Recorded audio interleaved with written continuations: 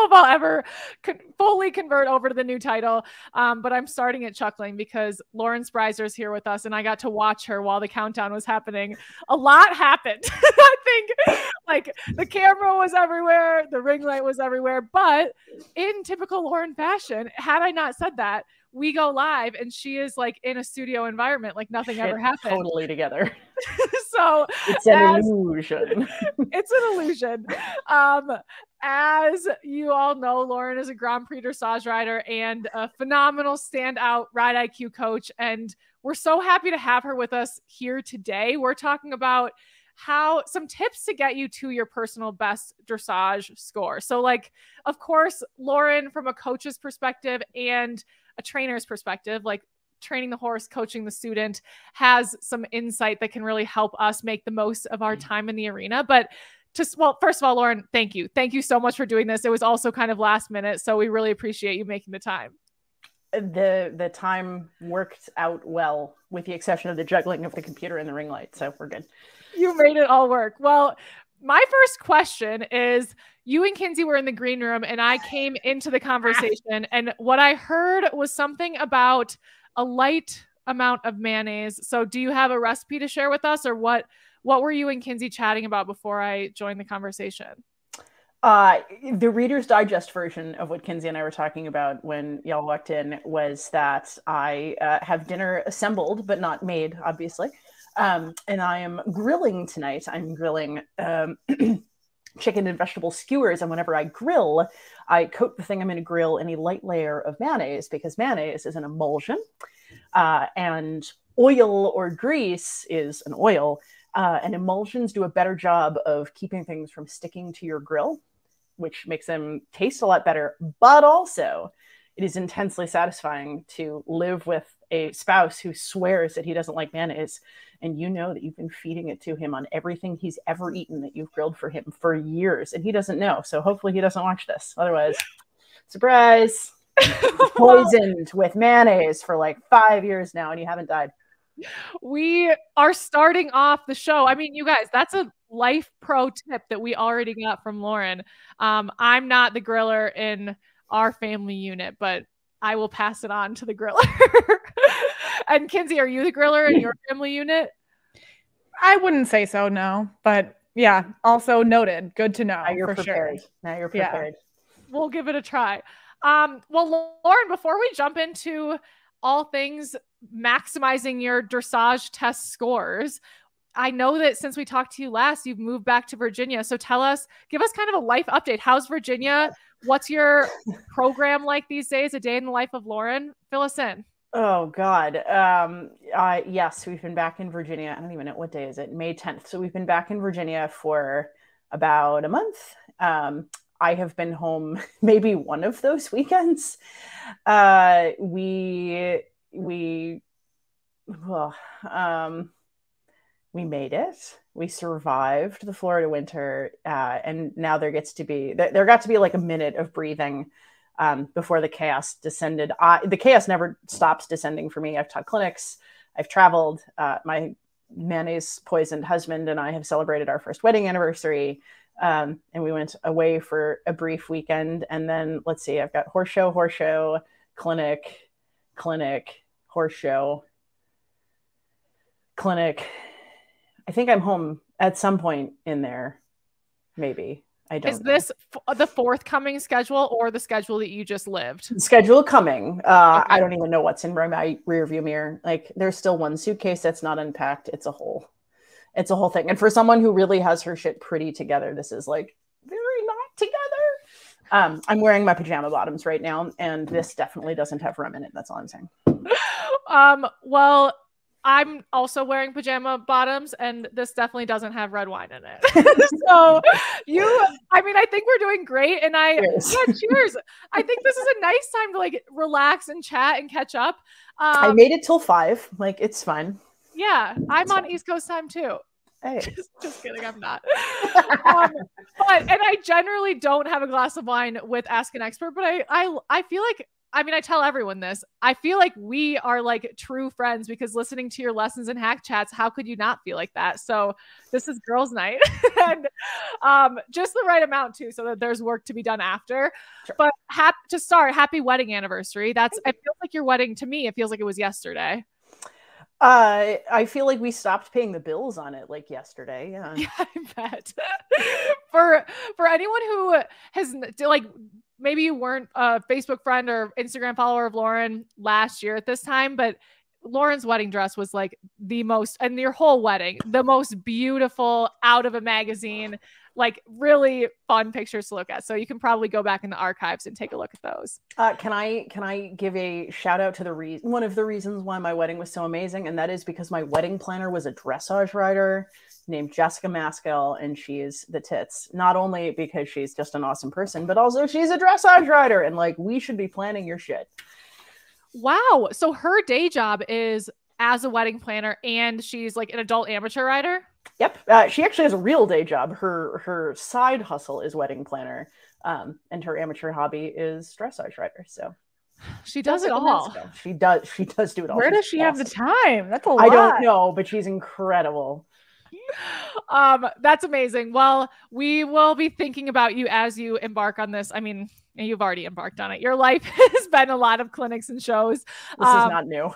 But people, is there one central spot that you keep your, are most of your clinics on Strider, or how could people figure out what your clinic plan is? Just God, they're everywhere. Near the ground? Yeah, I think if you want to know if I'm coming to your area, I think the answer right now is to email me, because they're everywhere. Let's see. There's a document on my computer called Where is Lauren? Actually, there's a Google document called Where is Lauren, because sometimes I don't know. And my husband and my barn manager and my assistant trainer all have access to it. But yeah, let's see. Places I go. I go to Austin, Texas. I go to Vermont. I go to Connecticut. I go to Little Rock, Arkansas. I go to Ottawa, Canada. There's more. So, and if someone wants to audit one of those clinics, would they talk to the clinic organizer, which eventually my ducks will be in a row enough to put like a master list out. I think, as a matter of fact, there has been an email sitting in my drafts folder to send to my amazing social media wizard, Kim, about like, hey, we should probably publish this list at some point. And I think it's been there for a month. So did I mention that there's one Florida suitcase that's not unpacked yet? Yeah. I mean, ducks are never going to be perfectly in a row, but nope. That's another, I mean, it's been on Kinsey and my list as well to like have a master clinic spreadsheet of all of our Ride IQ coaches and their whereabouts. But I mean, you know, our ducks are kind of. Oh, are you guys busy? Yeah, but it's all good. And yes, shout out to Kim. She's wonderful. We get to watch her be great from afar. Okay. One last question on your life today, and then we will get right into it. What is your farm in Virginia similar to your farm in Florida? Do you have like, how many horses do you have there? Do you have more clients in Virginia, more students in Virginia? Is it very similar in both these places? How many horses do I have? Hang on, there's a list. There's 17 right now. The fact that I had to look at my phone to tell you how many horses there are is like, so in Florida, there's sort of the same number, between 15 and 20 at any particular time. But in Virginia, I do a lot of short-term business. Certainly I have my full training clients, but I also have clients who keep their horses at home or keep their horses at a boarding stable, and they send them for a period of time. I know for a fact that I'm going to be up to like 23 for a minute in end of May, beginning of June, because I have clients that are traveling and sending me their horses, and clients that are trying to fix the ones, and so they're sending me their horse, and it's just sort of one of those times. And that's something that we do a lot more of in Virginia than we do in Florida, mostly because coming to Wellington for a short period of time is really hard for a lot of people to make happen. Although I think it's getting easier. I think that there's more short-term rentals available, and Airbnb has really changed that, and we could have a whole chat about this. What I'm really excited about is that this is the first time in years where every horse that I own is in one barn. It is in one building. My foal is now 4, and she's under saddle, and she's at home. And the new one, Cadeau, arrived from Denmark like 2 weeks ago. So everything I own is in one place, which is amazing. So I get to pet it. I get to pet all of them every day. That is amazing. And the full, that's Lala, right? That's Lala. Yep. Okay. She's 4 now. Yeah. That Lala, we're excited to follow along more with Lala. And Cadeau, I've seen like 3 pictures and somehow I'm already in love with him.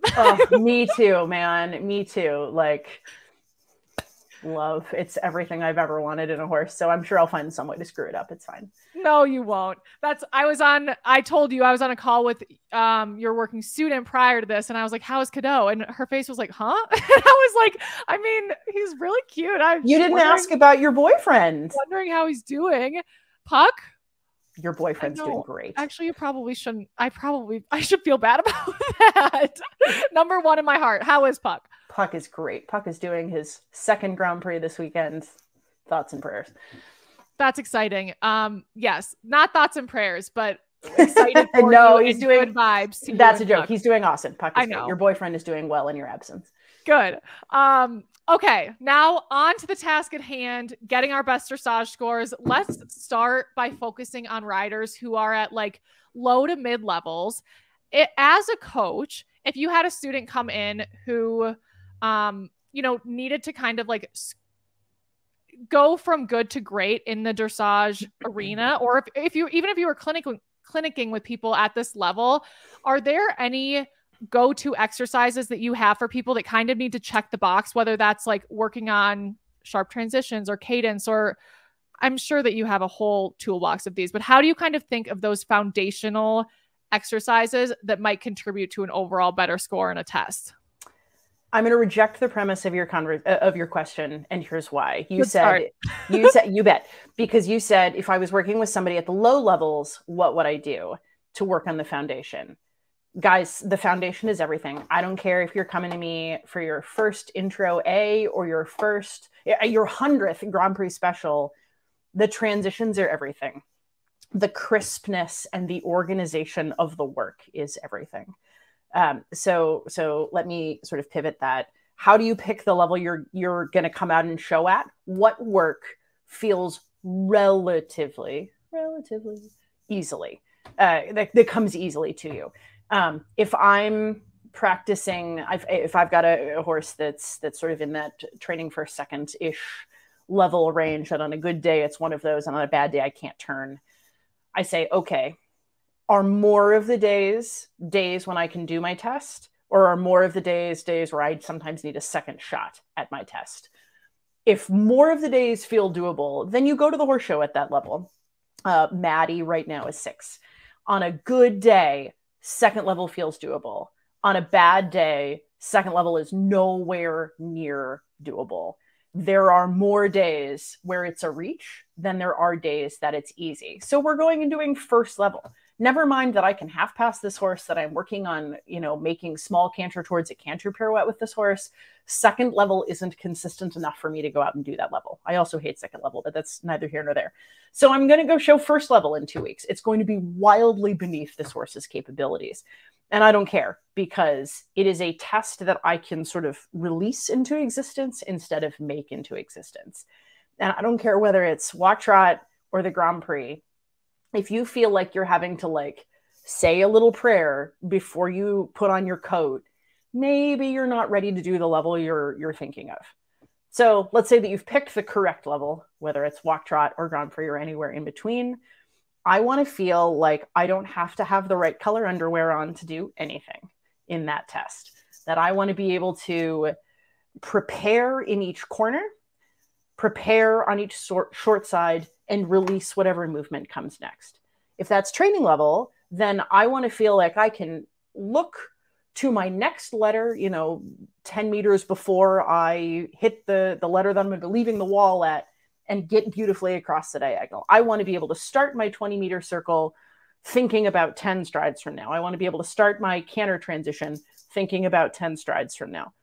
If I'm doing Grand Prix, I want to be thinking about 3 movements from now and preparing that in the corner. And everywhere in between falls somewhere on that spectrum. But transitions, corners, and feeling like you can prepare the movement and then release it, rather than like, oh God, I'm getting her done and holding her together. So for perfecting the transitions between the gaits, is the best way to do that at home just doing several of them, like just quantity of transitions?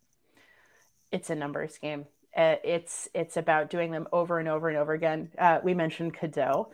Cadeau is 7 in Denmark before he came over. Obviously, the trip is a bitch, and he lost some weight and he's lost some condition. But with a gun to my head, when I tried him in Denmark, I could have shown him like 4th level test 1 would have been fairly easy. The Prix St. George, I probably could have pulled it off. If that thing goes to a horse show, it's going to be at 3rd level because I'm spending my life right now doing trot canter transitions, walk trot transitions over and over and over and over and over until I feel like they are very consistently the way that I want them. Is that a little boring? Yeah. Is dressage a little boring? Sometimes. But that's going to the gym. Transitions are going to the gym. Half halts are going to the gym. And I could go to the gym and I could pick up a 100-pound weight one time, or I could pick up a 5-pound weight 100 times. And I'm going to be way stronger for that more consistent small effort. And I'm less likely to get hurt, or obviously in this metaphor, hurt my horse by doing lots of little boring things rather than like, oh, I'm going to pound out the big hairy movements a handful of times. Jessa, I have a follow-up. Okay. I saw that. Is there a most common mistake that you see people make in their transitions between the gaits? Pulling or saying like, okay, I'm 1 stride before C and the transition is at C, bam. Everything starts 10 strides ahead, 20 strides ahead. You need to be at least thinking about what comes next so much farther in advance than you think you need to be. And this comes from years of doing this, but my winter sort of gift to myself was getting to sit and watch the really good Grand Prix riders at Global every weekend, because I never get to do that. And the difference between the top group and the middle group was that the top group, it just looked like they were allowing it to happen, which meant that they were thinking about it 20 strides before. So if you have a student who doesn't have crisp transitions in your lessons, what would you say, like, this is what you should do between today, Tuesday, and next Tuesday when I see you? Park your cute little behind on a 20-meter circle and just do them. We have an exercise at my house, which I call the devil's plaything, which is a transition every 6 strides. So 6 strides a walk, 6 strides a trot, 6 strides a canter. 6, 6, 6. You get it? Got it. Thank you. And it doesn't have to be 6. If 6 is varsity level for you, then every quarter of a circle, every third of a circle, every time you hit a letter, whatever it needs to be to make it happen. But the repetition is an asset. One of the things that I hear most from my own students when I'm on their case about also you have to practice your tests is, well, my horse is learning the test. He knows the things in advance. Then you're not preparing it well. Then you're not preparing him so that you're asking your horse every step. Are you with me? Yes. Great. Are you with me? Yes. Great. Are you with me? Yes. Great. It's a constant small conversation. And yeah, if I'm seeing a student on Tuesday and the horse show's on Friday and they're not ready, I'm going to tell them not to go. Or I'm going to tell them to be prepared for it to not go very well. And let's be clear, in a conversation about showing, your preparation for the Olympics and your preparation for the local schooling show are probably going to look a little different, because blowing it at the local schooling show is very much par for the course. I have blown on purpose many a schooling show ride. I have even blown many a recognized show ride. So your definition of success certainly has to play a role in this. If you're a nervous person, then getting down center line at all, like, yeah, that's amazing. But if you're really far off, you don't have to go. There's no rule. Now I'm going to ask 2 questions in a row. Sure. You mentioned the student coming down center line, and like, it's a win if they go down center line, because that's a step in the right direction toward, like, they were nervous to do it and they're doing it. In the arena nerves, do you have any recommendations for riders who like you see them either at home or even in warm up and they look like themselves and then they get in front of the judge and they don't look like themselves anymore? Do you have words of wisdom for that sort of like mental block that some people have? It's called horse show brain, and it happens to all of us. Don't feel bad. Let me tell you a story. When Elvis was 9, Elvis, my last really super Grand Prix horse, who I just sold to make room for Cadeau in my life. It wasn't quite that simple, but that's it. Elvis was a good show horse. Elvis was a show horse long before I met him and was very, very good at it, but also a little wise and a little cheeky. And he was 9 and we were starting to compete at the international level. And he was the regional champion at 8. He could have been national champion at 8. I broke my hand. We couldn't go to the national championships, but he was like good. He was ready for this. And we went to our first CDI and we're warming up, and out of nowhere, he stands on his hind legs. I mean, vertical. I've got a great picture of it. I am hanging around his neck. It is so vertical and like brain totally gone. I kind of get it together. We go in the ring. We get like a 62 or something. And I know there's a lot of people going, oh, I'd be thrilled with a 62. Guys, this is a 70% horse. Like 62 is embarrassing. And I came out of the arena and a friend of mine is there. Her name is Olivia Lagoy-Welts. She's a team member. She's an international Grand Prix rider. And we don't know each other super well at this point, enough to say hello. And she looks at me and she says, do you like pedicures? And I said, I do. And she said, great, put your horse away. We're going. And Olivia Lagoy-Welts, team member, and I got pedicures. And she regaled me with stories of famous people having absolute train wrecks in the arena, in public at a high performance level, people getting eliminated, people not even making it down center line, people forgetting their tests at the European Championships. Remember this. It's all just circles in the freaking sand. You're going to blow some. You're going to get good scores that you absolutely don't deserve. You're going to have the ride of your life and you're going to get screwed with your pants on and everything in between. And ultimately, it's just circles in the sand. And so when I have people that are nervous, I have a list on my phone of jokes. I'm happy to share some of them with you that I save for horse shows because they're terrible and generally universally good to get a laugh. And then, yeah, you have to practice. You have to go and practice. If you are lucky enough to have a budget that lets you practice at a lot of recognized shows, great, good for you. If you don't, then you have to be crafty about where you go and practice. You have to go to schooling shows. You have to turn up at your neighbor's farm. You have to go to your coach, go to your coach's coach, go to your coach's buddy. We do all kinds of wacky things. Elvis, like I mentioned, likes to occasionally get a little bit of a cheeky streak at the horse shows. Not, fortunately, that cheeky ever again, which was awesome. But I would braid him, put on a tailcoat, and go ride at other people's farms. I would just pull up and do it and trick him into not riding like a dork and trick me into not riding like a dork until we got really good at it. So practice, practice, practice, practice, and remembering that margaritas and or ice cream cure almost everything. We have the same taste. That's interesting because I hadn't thought about, like, we've of course heard the suggestion, like, get your horse out often, and especially if you have the opportunity to get them out when they're young, like expose them to things, desensitize them to things. But I hadn't thought of the human side of that too, which is for sure part of it, especially when you watch dressage shows. Like, that's the element that you see more often than not kind of being like very different at the horse show. You know, the human is experiencing something. Honestly, the horses are very rarely the problem. For sure. Like, I do this for a living and I am usually the problem. So it's actually pretty unusual when I throw a horse under the bus. And they're also easier to fix. They're easier to train. Humans are awful to train. My God, I'm so glad that I train animals. They're much easier. Yeah, I feel like you do train humans though. Like, you're training because you've got all those students. Like, you, yes. Yeah. So I hate to break it to you, Lauren, but I love humans. They're great. You're too good at it. Okay, so with like the show in mind, are there any things that you like just kind of general do's and don'ts that you see happen. Let's start with the don'ts because they're more interesting. Any don'ts that you see people do in the ring or even just like in warm up that you think are not benefiting them with their score at the end of the day.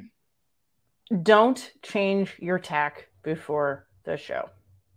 The number of people I have that are like, hang on, I've put my show bridle together wrong. What do you mean your show bridle? Have one bridle. Make it a nice one. Take good care of it. And then don't change it before the horse show. Because what if you put it together wrong? And what if you don't know that it's wrong until you're in the warm-up arena? You want to ask me how often this happens? Don't have show stirrup irons. You can have a show saddle pad, that's fine. But I'd make sure that it's a type that you've used before or that you've at least practiced with.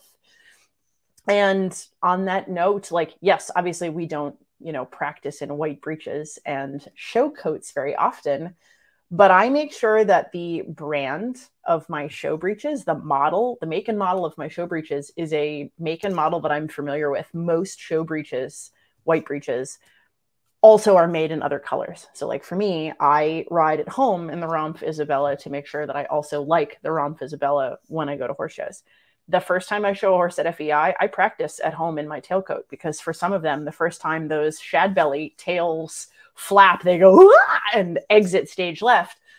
Don't forget to practice with those things. Don't change your warm-up. Do practice your warm-up. No, not everybody. Some people are good at practicing their tests. You all should be good at practicing your tests. But not everybody's good at remembering to practice the warm-up.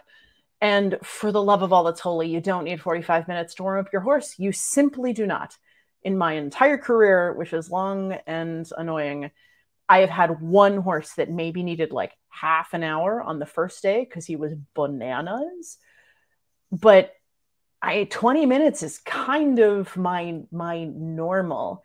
You don't need to walk your horse for half an hour before you go to the warm-up. If you don't need to walk your horse for half an hour before you go to the warm-up at home, yes, horses are often more excited at the horse show, but not 30 minutes more excited.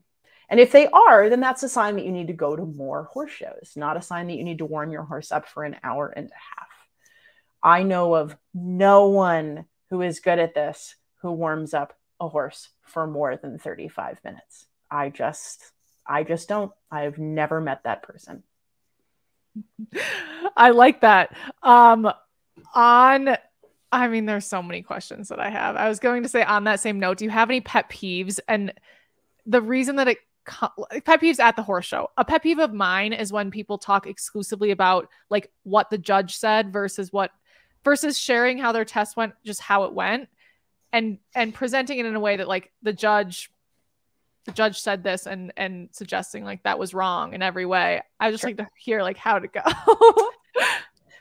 I think for sure that is certainly a little cumbersome. I am quick to defend judges because if you've never sat at sea, it's really interesting. They know you for 6 minutes. We don't go down center line with a note pinned to our show jacket like Paddington Bear that says like, hey, here's my story. You don't know that I'm terrified and this horse was a sketchy bastard for years, and the fact that I'm here is a Christmas miracle. The judge doesn't know that you're having the worst day of your life. The judge doesn't know that you're having the worst ride of your life. The judge doesn't know that your horse is barely sound and this is your last shot before the horse goes to retirement. Like, you have to understand that judges don't know those things. They're judging the 6 minutes in front of them. And they're humans. Sometimes they blow it, just like we sometimes blow it. Very rarely do I bitch about judging because I think it's a super hard job. And I also know that over your lifetime, the number of times that you get gifts and the number of times that you get screwed roughly even out. They're just rarely instant. So yeah, I don't love people who harp on judges. My personal pet peeve is people who go back to the warm-up after their test to like fix something. As if your horse with a goldfish brain is going to connect those two things. If you've blown it in the ring, whatever it is, it's probably not going to be the sort of situation where your horse is like, well, Now that my mommy's taken me back to the warm-up and kicked the crap out of me for 20 more minutes, now I know to never do that in the show ring ever again. The moment's over. Go back to the barn. Try again. It's okay. That's really good advice. I am glad that, I'm glad you said that, because I completely agree with that sentiment. What about things that you do? Is there anything that you've ever done yourself or you've had a student do in the ring that was like an easy way to just get a better score or get a better, like, I don't know, like anything where you're like, wow, that really unlocked just a better score. And I didn't even realize it was like an issue. Is that too vague of a question? We'll make it work. Breathe, guys. breathe through it. Just keep breathing, because things are going to not go according to plan. We plan, God laughs. Breathing is going to solve more of your problems than you can possibly know.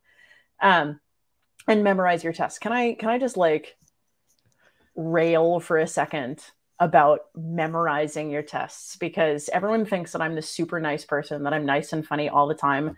Listen, people who make excuses for not being able to memorize a test are up there with me about people who don't replace toilet paper rolls and people who don't put shopping carts back. Memorize your freaking tests. I have had students with traumatic brain injuries memorize the dressage test. I have had people with oh my God, the inability to read because the letters look backwards. Dyslexia. Thank you.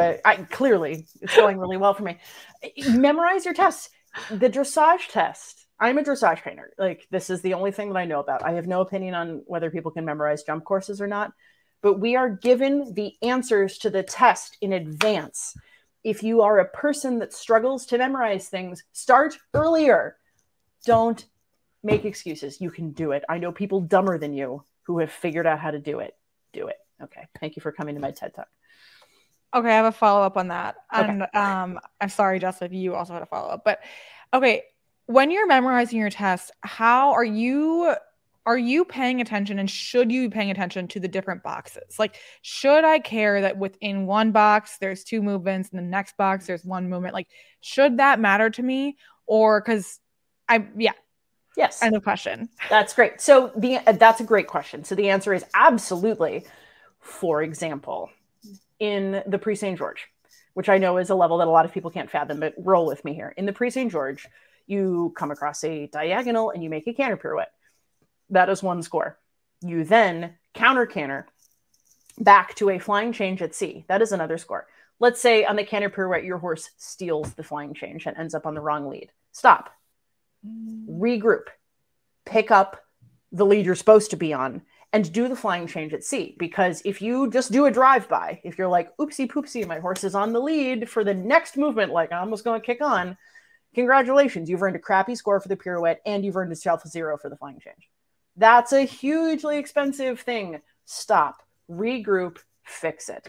If only because it's going to give your horse a learning opportunity of like instant, like, whoa, regroup, start over. But also because you're then going to get a score for your flying change. And that's the only one that comes to, there's one in the junior team test too, because I have a kid who lost a medal at the junior team championships because she didn't do the flying change. And it's the only 2 examples that come to mind, but I am sure that there are more. I'm sure there are examples at training level, first level, and second level too, where like, don't take the hit in 2 movements, triage and limit the damage to 1 movement. With that said, I'll throw scores away too. There's a medium canter, a lengthened canter, at first level test 3. There is a very real possibility that when I show that thing next week on Maddie, my 6-year-old, we may or may not come back on the right lead, because right now it's working about 60% of the time at home. So there's going to be a little Jesus take the wheel, and I'm not worried about it. If she comes back, gravy. If she doesn't, I'm going to stop. I'm going to come to a dead halt in the middle of this lengthened canter on the right lead, and I'm going to start over again. Am I going to take a hit for that? Absolutely. But I'm going to do damage control. I'm going to have an organized canter by the time I'm ready for the next movement, even if it means that I take a 2, even if it means that I get a nasty gram from the judge, which has happened before too. Like, I'm going to train my horse. I'm not going to do it meanly, but I am going to train my horse.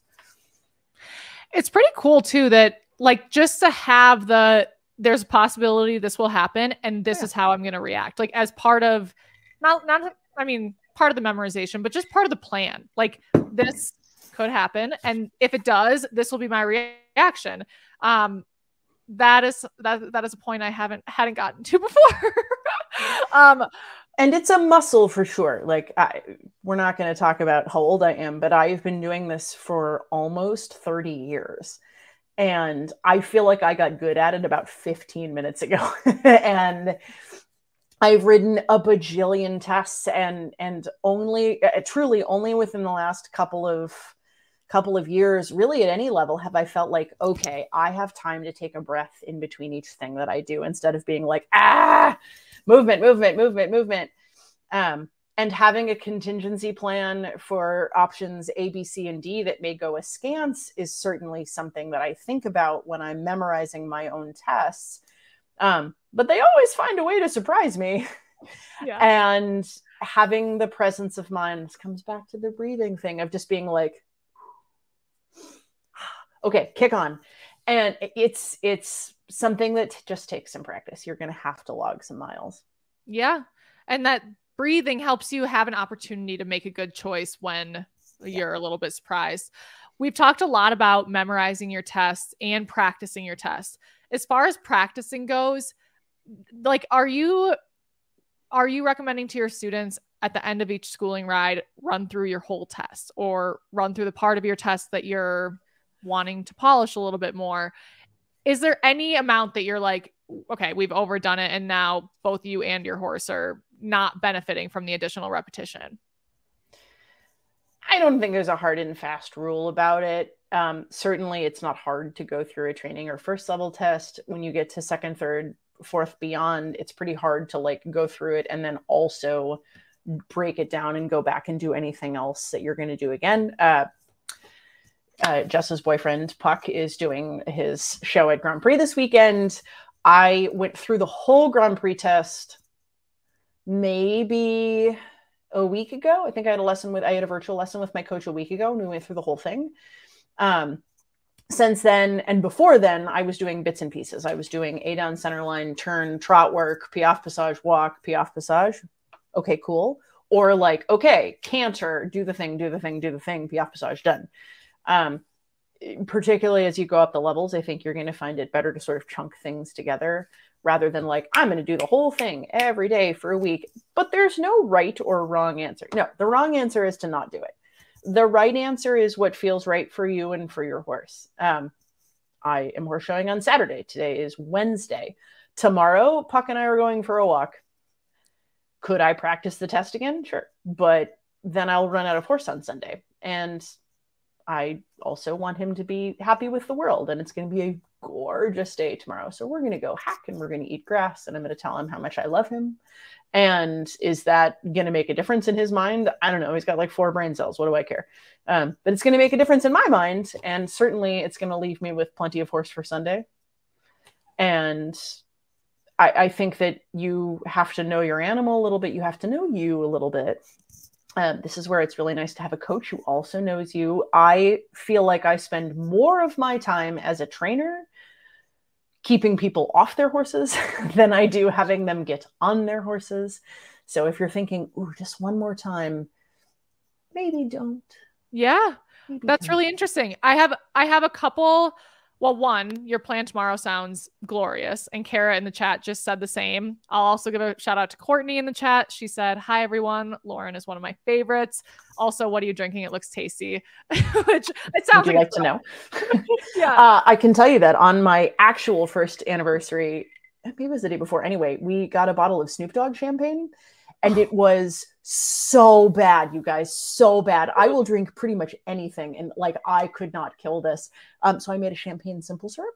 And then I was like, cool, what the hell do I do with this? And I Googled, what the hell do I do with this? And it suggested champagne simple syrup, lime juice, and rum. And it kind of tastes like, you know, the daiquiri ice flavor from Baskin Robbins. No. I can't say I do. I'm a Baskin Robbins lover, but I always go to the same like chocolate or cookies or. Well, anyway, it tastes a little bit like the Baskin Robbins daiquiri ice flavor. But also, can we talk about my redneck wine glass, which PS is a horse show prize? I like it. Thank you. Cheers. It's a mason jar with a stem. Anyone who's listening. Yeah. Oh yeah. This is audible. Yes. Mason jar with a stem. It's great. Anyway, there's a lid for it too. So 2 plugs I also want to do. One is to Lauren. Lauren, you did a hack chat on how you memorize your dressage test. So anyone can look that up in the Ride IQ app. And then is your coach Jackie Brooks, or do you work with somebody else? I work with somebody else. I work with Allie Brock, but Jackie Brooks is like the coolest person ever. Okay, I want to be Jackie Brooks when I grow up. That's where my plug was going to go, because we do have a Jackie Brooks track on the app, which is an in-stride episode with Sinead, I believe. Kinsey, not if I'm right. Okay, we're getting a nod. So, yeah, that was all I was going to mention. Kinsey, I believe I'm due to yield my time to you, but if I can take it too. No, yeah. We're just fighting for the opportunity to ask more questions. Lauren, what is in your mind the perfect way to go around the arena prior to your test? Depends on the horse. It certainly depends on the horse, but I can assure you that on no horse am I just like going around with nothing going on in my brain. Usually I'm making transitions. Sometimes horses that are a little bit skittish, a little bit nervous, I may be changing the lines of their body. I'm going from shoulder into renvers. I'm going from haunches in to haunches out, which is also renvers. I'm doing things to keep their attention on me. I don't know if you guys know this about me, but I love the sound of my own voice, probably more than I should. So I'm usually talking to my horse. My assistant trainer just told me not all that terribly long ago, she said, you talk more when you ride than anyone I know. It's a little bit about my nerves. It's a little bit about, because I talk to my horses all the time because I can't shut up. They're used to hearing the sound of my voice. I want them to be confident when I'm going around. Yeah, I'm doing something. It is not wasted time. I am not superstitious about anything. I know this is not on the list of questions that I was prepared to answer, but I'm going to ask them anyway, answer it anyway. And that is like, what do I do what's my superstition on show day? I have a little superstition about how I go down the center line. As I'm coming around, the bell is rung. I'm turning up the center line. I say out loud to my horse, okay, horsey, today we're going to do 3 things. And I think about those. I say to him those 3 things. So I'm going down center line and Puck imminently. I'm going to say, okay, Puck, pull the highest point. Your half halts are going to work all the time, not some of the time. And I'm going to think about keeping you narrow between my knees. And then I say, stay with me. Here we go. And that's how I go down the center line. That is how I've gone down the center line on every horse I've ever ridden at basically any level since I was a teenager. Intentions, guys. I just got chills at that. I'm like, there needs to be a documentary on this woman. It would be so boring, you guys. It would not. Also, like, I know people have picked up on this, but you are the world's best interviewee, because no matter how much Kinsey and I drop the ball, one, you can answer the question and find something helpful to tell us, or you can, without putting the spotlight on like, okay, that was a stupid question, you can give edit the question and give us something of value. So thank you for doing that. It really is nice for us. It's called media training and a liberal arts degree. Thank you to the USEF for helping with the media training. The liberal arts degree was courtesy of Sarah Lawrence College. Go Griffins.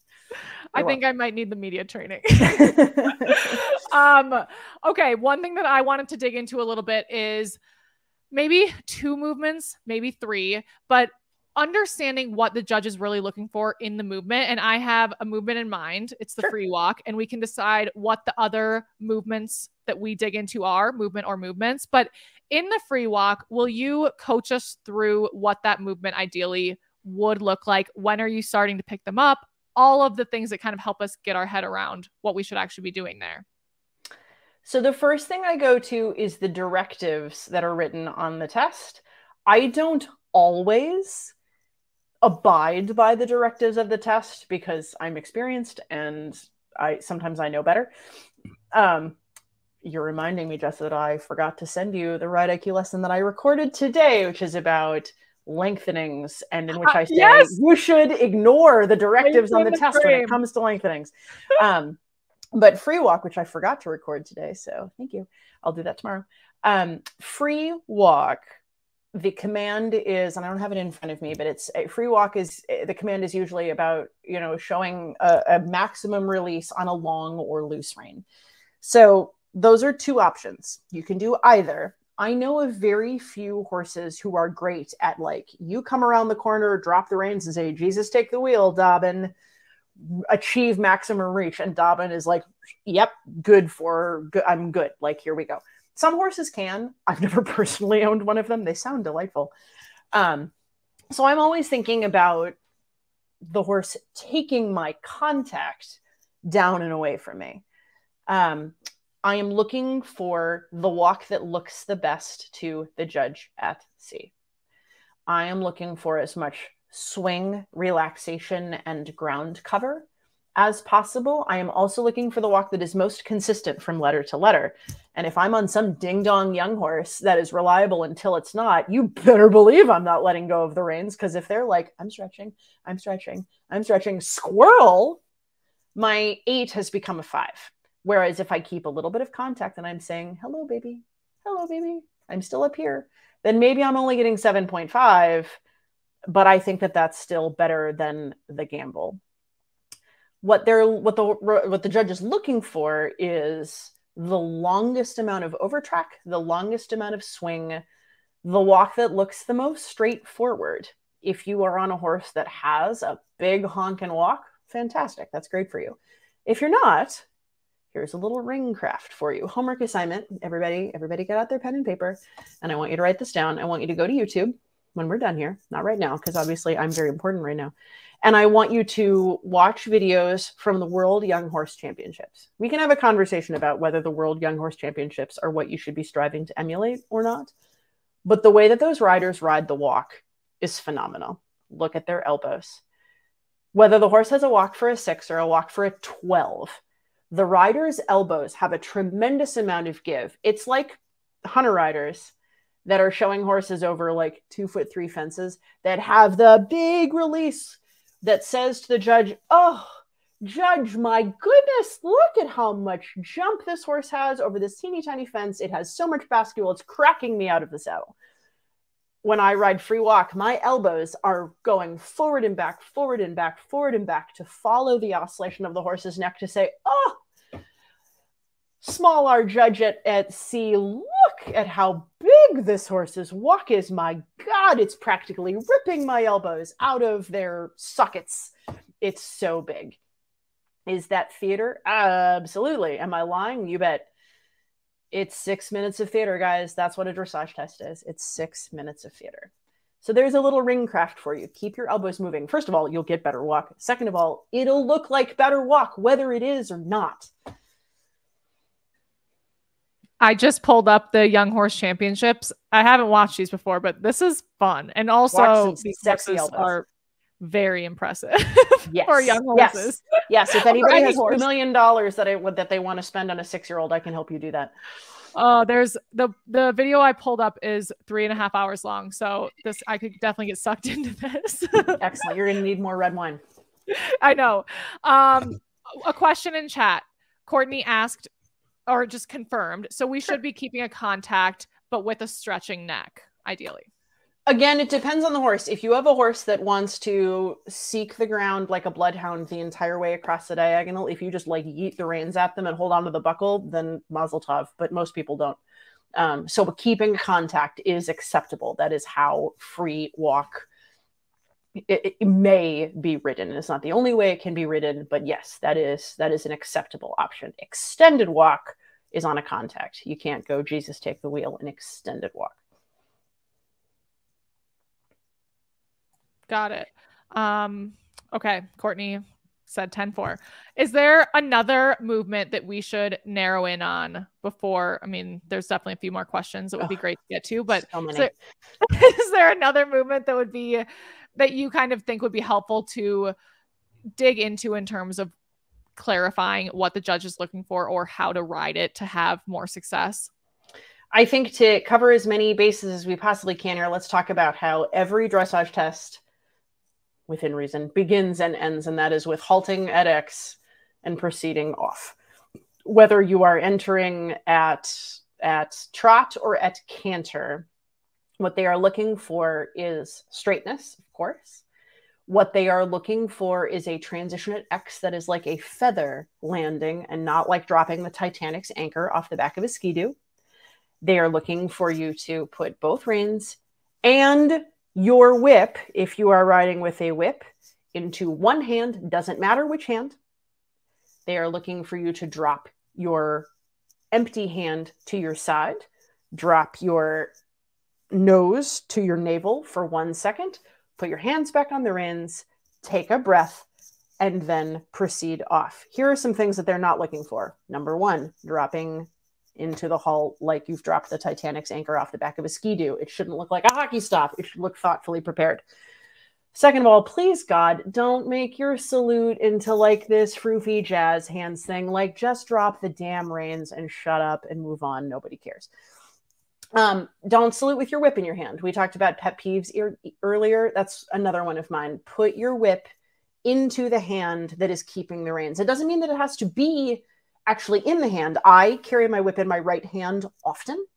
I salute with my right hand almost all the time. So I put the handle of my whip sort of between my thumb and my index finger of my opposing hand and then drop the hand that's empty. If you are a person who needs your whip in one specific hand, I can salute with my left hand. If my whip's in my right hand and I don't feel like arguing with it, I'll just salute with my left hand. Nobody cares. They absolutely care, or at least I will care and spit at you if you do like the froofy, I'm going to like jazz hands and twirl my hand in the air. You just look like a doofus. If you are saluting from the canter, prepare your, halting from the canter, excuse me, prepare your transition 3 strides in advance. Gather, gather more, gather most, release into halt. If you are preparing your transition from the trot, it's very hard to land square promptly out of a 2-beat gait. So for me, I think about, I'm going to prepare my trot, my halt transition. I'm going to sort of think of releasing my halt transition. And then I'm going to allow each of my horse's feet to move one more time. 1, 2, 3, 4. That allows them to square themselves up. Practice square halts, guys. Everyone and their mother has a square halts exercise on Ride IQ. I think that I don't, actually. So I should get my shit together. And then your transition out should be prompt as soon as you ask. It doesn't mean that your salute has to be a drive-by shooting. Salute. Okay, trot out. With that said, intro has different requirements. Training level, you are allowed to walk into and out of your halt. Do that. Think about, allowing your horse to like settle in and gather, walk out and trot. If you can pull off a quick, like, boom, halt to trot transition, great. Go get yourself some points. If you can't, walk out. And then as far as straightness, don't think, okay, I'm going to be straight at the last minute, because I assure you that is how your horse ends up doing like the cha-cha slide and ending up perpendicular to where you started. Think about a photograph of a road disappearing to a point out on the horizon. Narrow yourself out 30 steps in front of you, 40 steps in front of you. Pick a tree on the neighbor's property behind the judge's booth and think about narrowing yourself, narrowing your horse out to that point. Mic drop. Phew. Ta-da. Yeah, you need a break after that. That's a lot. But in actual practice, do people actually do that with their saluting? I guess if you're listening to this, Lauren is doing quite a lot with her hand. Yeah, and I'm really white, so I'm not a good dancer. So you should see it. It's a lot. Yeah, every now and then I see one where someone's like, I'm like, whoa, buddy. Like, keep the jazzercise at home. Just salute and move on. That's awesome. I love that. Now I want to see it. Okay, well, Lauren, this was so unbelievably helpful. Because I know we have a couple minutes here, I wanted just to hear, is there like a dressage test that lives in your brain that you're like, that dressage test gave me, like, I gave my all to it. like everything worked out perfectly. Do you have an experience like that like there's one that sticks out to you as like that was a pinnacle so far? There's a couple. There was a Grand Prix test on Elvis that was spectacular. There was a Grand Prix test on Allegria that was spectacular. There was my ride at the USDF finals last year on Elvis in the Grand Prix Freestyle. The ride in which I was reserve national champion was for sure one of the highlights of my life because it all worked out. But I think what will provide the most inspiration and a good chuckle to everyone is two rides that I had at training level last year. I had the great privilege of showing a wonderful Irish horse named Cuildermod Rowan. He makes an appearance on a couple of ride IQ lessons. And Rowan is like, man, Rowan was what you wanted to be showing at training level because every step was the same. And he's beautiful. He's big and gray and gorgeous. And I went and I showed him training level and it was fine. It was okay. It was a perfectly nice test. It was lovely. And I came out of the ring and the judge was on the brink of proposing marriage. Actually, it was quite a lot. Not really. But anyway, I got out and I got my score sheet back and it was like a 77. It was something totally disgusting. And I called his owner and I was like, listen, I have good news, which is that your horse has won the class on a 77. And I have bad news, which is that it was not deserved. It was good, but it was not that good. So I just want you to know that at some point in my life with this horse, karma is going to come a-calling. So I want you to be prepared for it. Like, I just want to temper your expectations. The next day, I Babe Ruth it, man. Like, there is the outfield out of the park. It is the best training level test I've ever ridden. It is gorgeous. And I halt and salute, and I'm like, I'm going to get an 80 on this. I've never gotten an 80. It sounds like fun. And I go back to the barn, and I pick up my test, and it's like a 66 or something like that. And I had to call the owner and be like, remember how I talked about karma? And remember how I said it wouldn't be instant? Surprise! It came back the very next day. So remember that the number of times that you are screwed with your pants on and the number of times that you get a Christmas present will equal out over the course of your life. Sometimes in the same weekend, which is hilarious. But sometimes it will not be in the same weekend. Remember that the only person whose opinion matters is yours. You get to decide whether you're happy or not. You get to decide whether you had a good time or not. And when all else fails, I choose happiness simply because life is easier that way. There's plenty of hard that I can't control. I might as well choose happiness when I can. So remember that you are having a wonderful time in a venue full of predators. A prey animal is letting you teach it how to dance. How privileged are we? Choose to be happy about that. And when all else fails, ice cream, margaritas, or both. She has a way with words, folks. It's incredible. We need to come up with something like a graduating class of Ride IQ and have a commencement speaker because you are it. If we can get you. Well, Lauren, this was amazing. We got tips about everything from grilling to warm up to etiquette and not looking silly. Thank you so much for sharing your insight with us. Like, you really are such a thoughtful person and horse person and rider. And the way that you communicate all of what you've learned is, I mean, it's fun and also just so helpful. So thank you again for just lending your brain and your time to us for an hour. I love you too, man. All right. Well, say hi to Puck for us, Cadeau for us, Skylar for us, the whole Always. Gang. We really appreciate you. And we also appreciate everyone who tunes in and chats or asks questions. It's really fun. And I just put a video of a free walk from the Young Horse Championships in Facebook, and it definitely follows what you said people were going for there. There's some sexy elbows, you guys. Sexy elbows. All right. Well, Lauren, we'll let you get back to your grilled chicken and your evening. And thank you again. Cheers, y'all.